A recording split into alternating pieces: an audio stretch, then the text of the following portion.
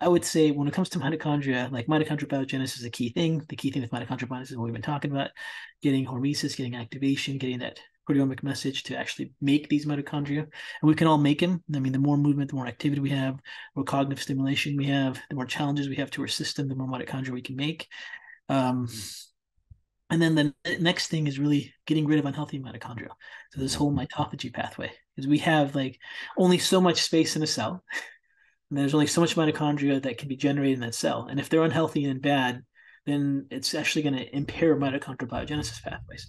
And if you look at all the research on mitophagy, the clearing out of these unhealthy mitochondria, because a period of time they just wear out. So as they make energy and ATP, these cells become less efficient, and then we have to get rid of them, and we have to get rid of them in order to have space for new ones to come in. So if this mitophagy pathway, this clearing out of unhealthy mitochondria that have kind of worn out over time isn't working, then it's a big problem. And that goes back to just like sleep. Like you gotta have sleep. I mean, I think people don't realize physiologically the reason we have to have sleep is because we have to use all our energy to get rid of all our debris cells, Yeah. mitophagy, mitophagy. So like movement and activity and getting proper sleep probably is some of the best remedies for any kind of fatigue endurance issue than any nutraceutical.